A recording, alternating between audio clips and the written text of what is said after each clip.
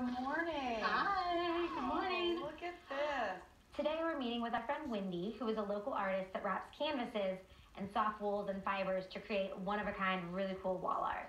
So this is silk soaked in vinegar. We're going to spread it out on these tables and we're going to dye it first. Use your hands to kind of rub it in as you work. See, isn't that fun? Wendy does fiber art and she does two-dimensional painting art. We're going to roll it up and steam it in the microwave.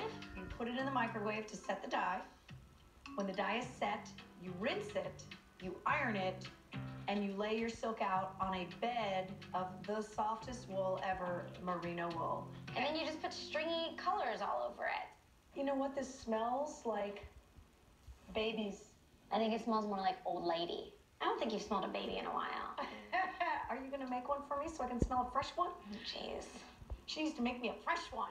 Okay, so start really high because you don't want to disturb any of those fibers. You soak the whole thing with water so it holds everything down. Then you just throw it on the ground a bunch of times. What this does is that shocks those wool fibers and it will start to really shrink up. Oh, wow. It did shrink a lot. Yeah. So that's where you get all the texture. Okay. That's nice.